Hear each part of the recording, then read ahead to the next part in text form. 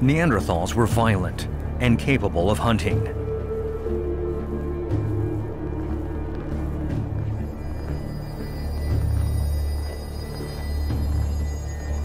They brought down deers, bears, buffaloes, and even mammoths.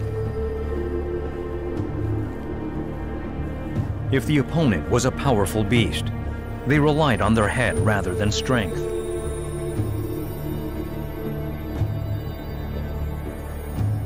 No other humans had patience like theirs.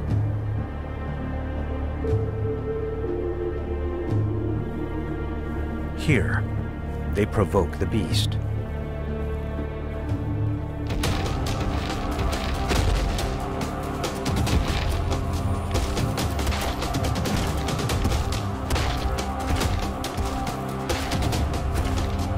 Hunts determine the fate of the group.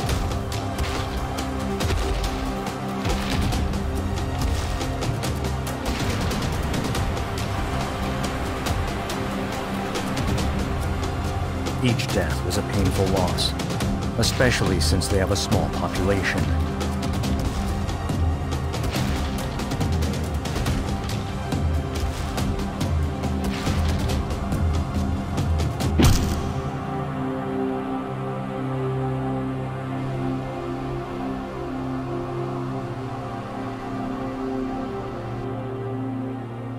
An intelligent, strong, and brave human species. Unfortunately, these strengths may have led to their downfall.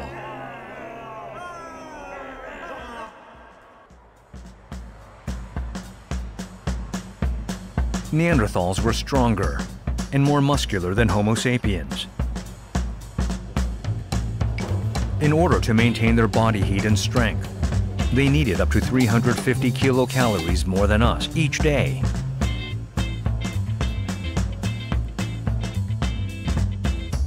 If it were today, this slice of pie would be sufficient.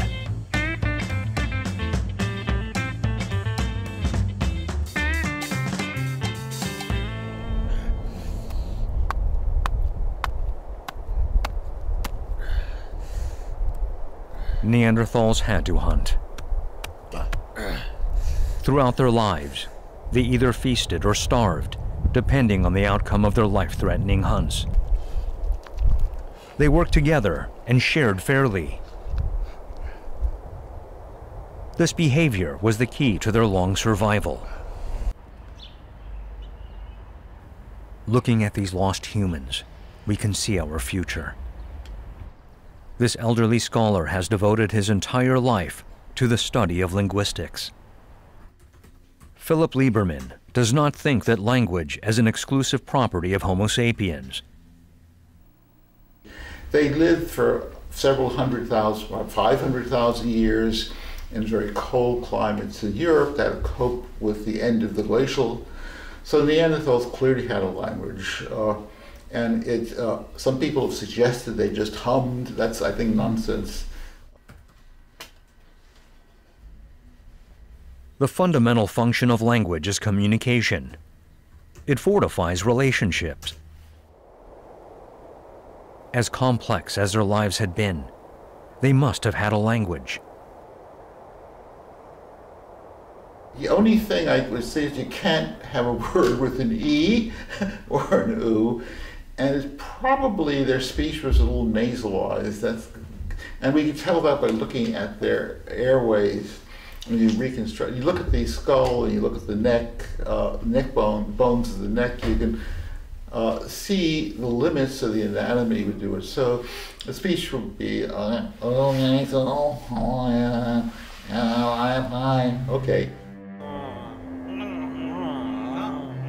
A system of song-like sounds to convey emotion.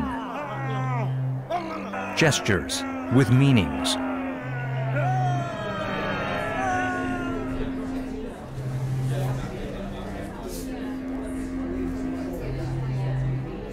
Languages consolidate groups.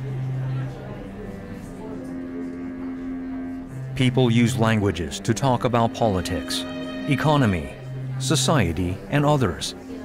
The more time they spend communicating, the more unified the group becomes. Professor Dunbar believes that these human relationships had an effect on the human brain. People use their big brains to talk about their friendships with each other, their relationships, the complexities of the social world in which we live.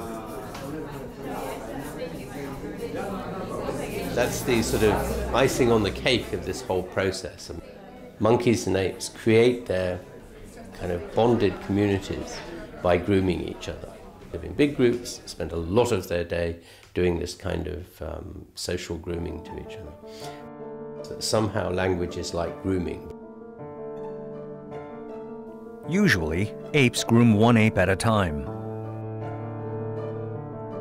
However, language is conveyed to multiple people at once.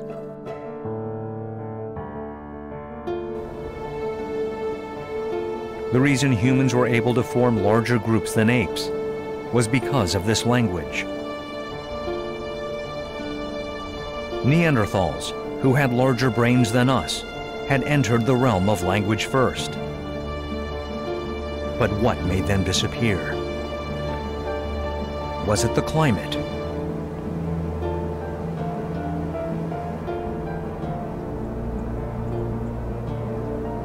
We survived the cruel coldness in the final glacial epoch with them. Then why is it us who are left standing? Pero fundamentalmente no vivían, su longevidad no era tan prolongada, tan extendida como la nuestra, sino que probablemente sus tiempos de vida eran mucho más cortos que nosotros. Uno de los aspectos que estamos ahora estudiando es precisamente el ciclo biológico de los neandertales. A tooth is a record keeper of an individual's entire life. It can be used to reconstruct the biological clock of primitives.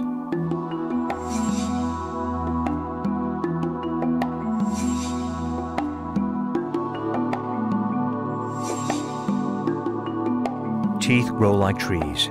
Layers are accumulated. The part formed first rises to the top. The lower part of the tooth tells the death time of an individual. Lines are formed when an individual suffers from poor nutrition or disease. These lines can be used to speculate periods of great stress. Pues hemos visto en los neandertales que en el momento del destete se produce una crisis en su crecimiento. Y esa crisis se manifiesta en lo que llamamos técnicamente hipoplasia dental. Es decir, en los dientes aparecen unas líneas. While we get permanent molars at the age of 10, they get molars at the age of 6. Their childhood was 4 years shorter than ours.